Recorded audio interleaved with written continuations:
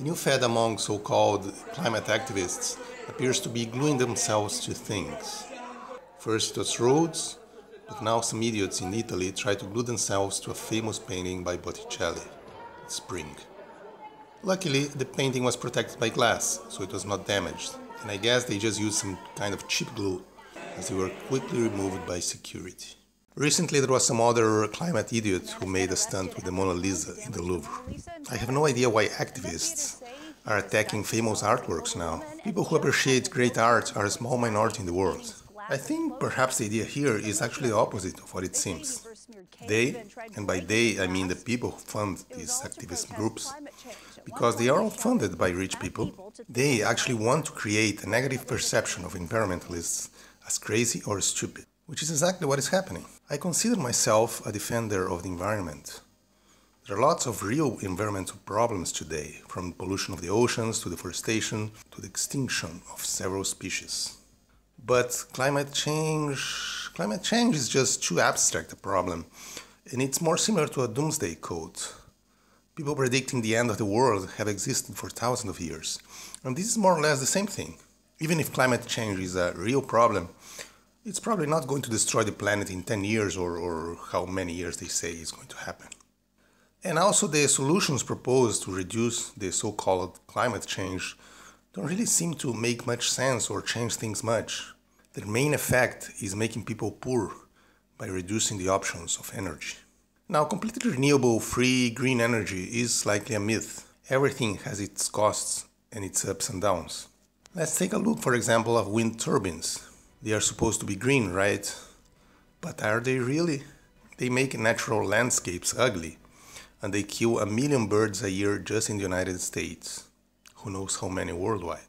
Also, the blades are very hard to recycle and usually have to be taken to landfills or burned.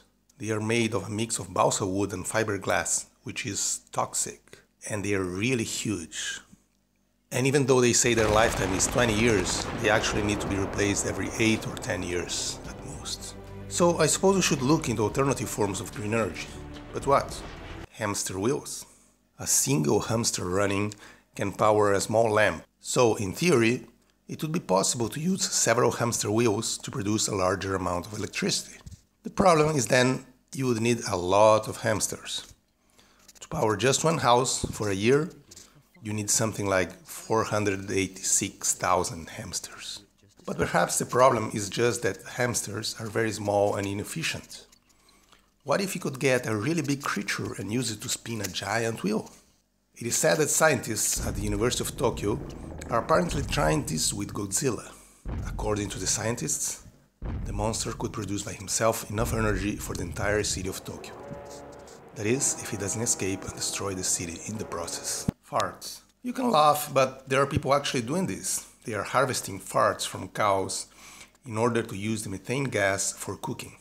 Apparently, cow farts contribute to global warming, so this idea would help the environment in more than one way. However, it doesn't seem to be very practical, it doesn't produce a lot of energy, and it's certainly not very comfortable for the cows. However, there are some projects to apply this system to humans as well. The Japanese horror manga writer Junji Ito once had the idea of a walking machine powered by human gas. So maybe the scientists in Tokyo who are now studying Godzilla could also take a look at that. Anger. Anger is an energy, sang Johnny Rotten in the 90s. I think it was a metaphor. But what if anger could be literally used as energy? This one is really interesting because even the anger of climate activists could be used to produce electricity. Now, there is no practical way to transform the kinetic energy of our movements into electricity. Otherwise, Triglipuff here could produce enough energy to power a small apartment. But there is a way to transform sound waves into electrical energy. If you could harness the noise from protests, this could power entire cities. And it wouldn't matter if they are climate protests, right-wing protests, left-wing protests, etc., as long as they generate a lot of noise. I am not sure how much energy can be produced from the human voice, but I suppose that just a single powerful scream like this one would probably be enough to power a large house.